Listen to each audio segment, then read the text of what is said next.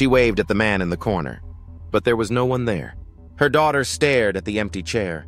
"Mom, who are you talking to?" The old woman smiled. "He visits me sometimes, usually after sunset."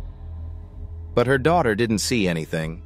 Her mother was nearly blind, but she kept describing faces, flowers, even entire people in vivid detail. Doctors ran tests, brain scans, blood work. But the truth was stranger than illness. Her brain was hallucinating on purpose. It's called Charles Bonnet Syndrome, and it happens when the brain is deprived of visual input.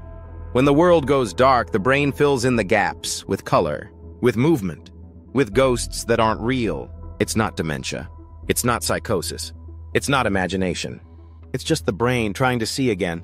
And for people like her, reality becomes something in between memory and illusion.